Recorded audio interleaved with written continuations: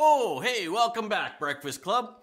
We are in the opening chapters of our Wise Investment series, exploring the issues the most followers of Jesus often don't think they have a problem with. Money.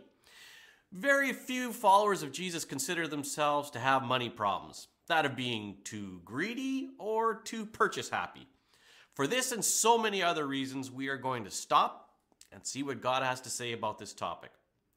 In these first 2 weeks, we are exploring some basic framework that will help us set the stage for the rest of this series. We start this week with a classic passage in the book of James, written by Jesus' half-brother. He said, "Listen to me, dear brothers and sisters. Hasn't God chosen the poor in this world to be rich in faith? Aren't they the ones who will inherit the kingdom he promised to those who love him? But you dishonor the poor. Isn't it the rich who oppress you and drag you into court? Aren't they the ones who slander Jesus Christ, whose noble name you bear?" Often when the New Testament speaks of poverty, it is a spiritual poverty that is being addressed. But it is clear in the context of this chapter, and I'd encourage you to read the whole thing on your own, that James is addressing actual material poverty. He makes a strange observation. He flips the script and says that the materially poor are often the most spiritually rich. But the materially rich are often spiritually poor. We have evidence in this text that the rich in the early church were actually taking the poor, their brothers and sisters in Christ, who owed them money, to court so they could force a debt repayment.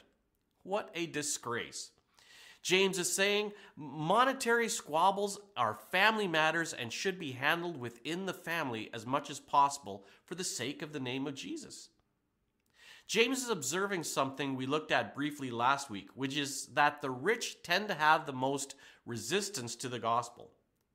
The gospel starts with need, that we are broken, sinful, unable to save ourselves, unable to control our destiny. It is the rich, James is saying, who have the hardest time accepting that. Our riches create a delusion that we have no need, that we are self-sufficient, and worse, that we already have God's approval because we are rich. The poor, on the other hand, have no such delusions about being in control of their lives or of having God's approval automatically. They recognize their own powerlessness, and as a result, are far more willing to embrace that they have a need that they cannot address themselves. As historian Philip Jenkins observed in his book, God Forsaken, he said, "Christianity is flourishing wonderfully among the poor and persecuted, while it atrophies among the rich and secure. There is always a temptation to assume that those with money in the church are cut above anyone else, the most worthy of being on the board or in leadership, or to have a voice in meetings, while the poor can be ignored." James' words are a good reminder that the poor are often richer in a sense than the rest. The beauty of the gospel message is often welcomed in the hearts of the poor more than those with money.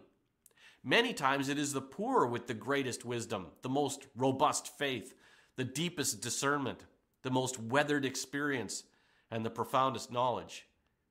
James is telling us to look around to the poor among us because they are often far richer than we think. Let's pray. Our Father, it is our sinful natures that want to favor the rich over the poor. Thank you for these words of correction that remind us to honor the poor and to hold them in high regard along with everyone else. May you teach us to love and cherish others in the church, regardless of whether they are dressed in finely pressed suits or wrinkled, unwashed rags. Thank you that all in the church are beautiful to you and cherished by you. Amen. All right, Breakfast Club, your question to start this week is, what stories do you often make up in your head about those who have less than you? Tomorrow, we look at associating with the poor, and I hope to see you then. Thanks for joining us today. Take care, everyone.